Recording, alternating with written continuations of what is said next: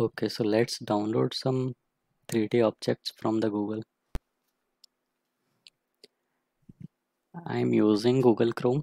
You can use anything like Internet Explorer to download these things. Free3d.com. You can download from any site. I use this site because I like it. It has many 3D objects for free and also for premium. Like you can buy some cool 3D paid objects. You can see here is a gun, rigid hands, car, also Iron Man. You can download and import to your Unity if you want. This is a building set. You can download this and import to your Unity project. Okay, so download whatever you want to. Download the free assets or anything you like. I have downloaded a 3D model. I will show you.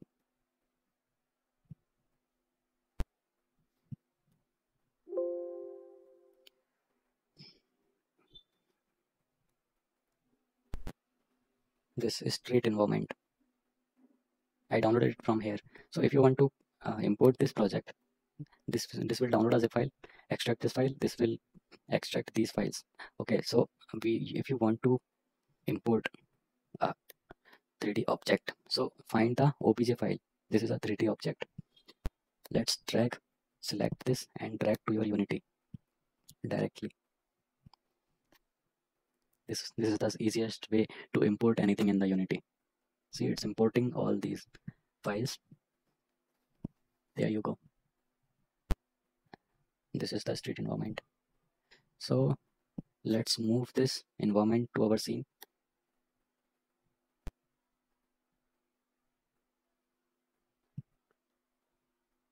Now we can remove this plane. We don't need this plane. Okay, so it's look pretty good having buildings and roads which is not visible. You have to give color to everything. Okay, so in the hierarchy you will see this street environment is loaded here. So if we expand this, you will see these buildings have separate objects. Like we can randomly move our objects in this scene. Like if you want to move this house, you can move wherever you want. Let's place back to the real place. You can move anything you want. Okay, this is the tutorial. Like I'm telling you how you can import things in your Unity. So I have imported this. You can import anything you want. Just import any 3D object, any environment. The procedure will be same. So don't worry. So don't find this same scene. You can import anything just you want. Okay. So if we hit play, nothing will happen and the ball will not collide with the surface because we haven't added the box collider to the plane. So this ball will not collide this and it will drop down.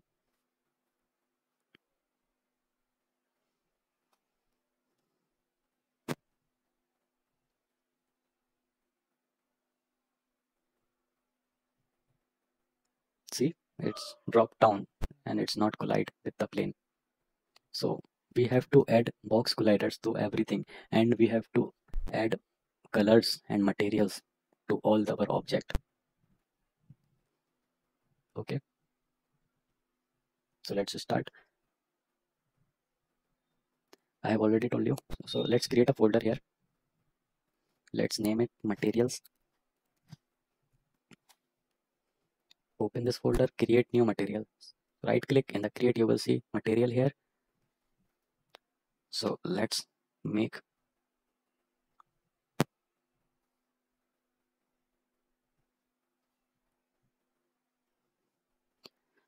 name this to ground, ground. Okay, so this material is for ground. Let's drag to the ground. Now we can change the ground color like to something like this. Now this looks so awesome. You can change anything, like you can change to red, but it not look so good. It looking good here. So let's, and we can add metallicity to our roads. Like, okay, so it's looking so awesome now. Okay, so let's select the plane or go to the plane here. Listen, if you select from the street environment tool and add the box collider here, this will not work properly. So you have to add box collider to every object. This is the plane, these are the roads and where the houses are put. So we have to add box collider to everything. Like if you want to add box collider to plane, just go to the add components, search for box collider. Okay, so we have already created box collider on our player. We have capsule collider. So when we hit run, it will collide with the plane.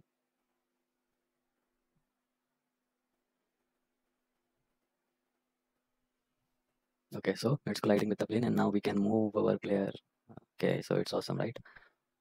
You can run directly to your physical device.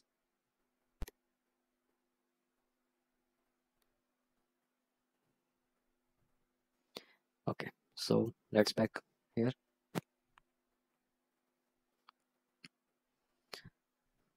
Okay, now one more thing. When we will hit run, the player will not collide with the home because we did not add box collider to our home. So you see, it's not colliding. It's not colliding with the houses, and that's not we want. We want to collide with every object.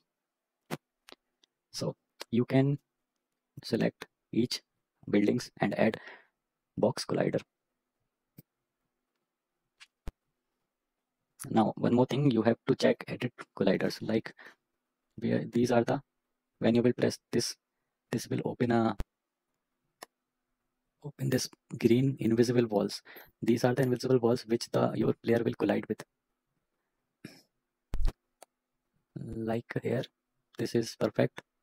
If you see this box collider, wait, you see in this house where we had box collider, there is no need. I mean, your player will collide here, but here is more space. So wait, let me play and show you.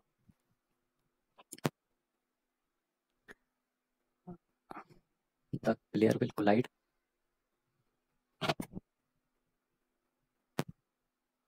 here. See, it's colliding at there is no wall, but it's still colliding with the invisible walls. There is no physical walls, but it's still colliding. So we don't want this. So what we will gonna do, select this building, edit the box collider, move these walls a little closer to these walls. We can add many box colliders to this object. You can add as many you want. You can add 100 of box colliders at a single place, at a single object. Okay, so let's drag this invisible wall to this wall. Now it will not collide here, but we have this wall. We want to collide with this wall. Okay, so what we will do, add another box collider here. This is for home, this is for walls, this is for this wall. Okay, so let's, what happened to it?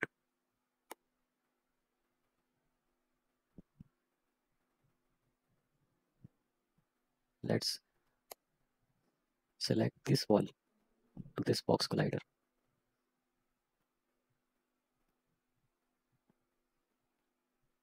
Added this box collider.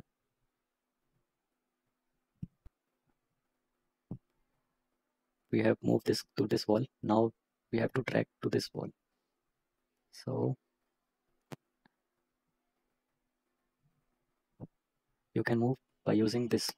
You can drag, simply hit by it, and you can change the view from here. Like if you want to see from there, just press here and you will see this from this side.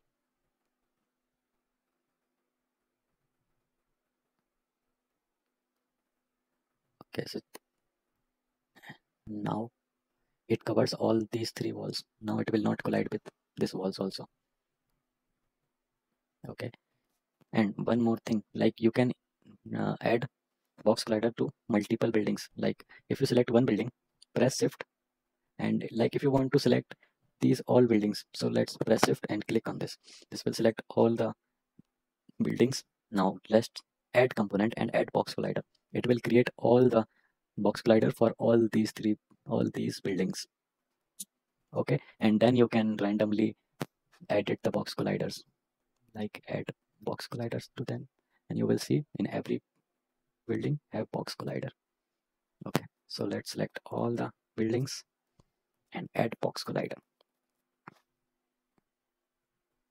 So every building have now box collider. Now manually change the orientations for the layout. Like if you don't want your player to move at a random place, or you want, like in this house, your player will not come to this place. And if you want your player to come this place, just add the box collider, edit the box collider. Let's move this to little closer to this inner building, inner wall, and add two more box colliders.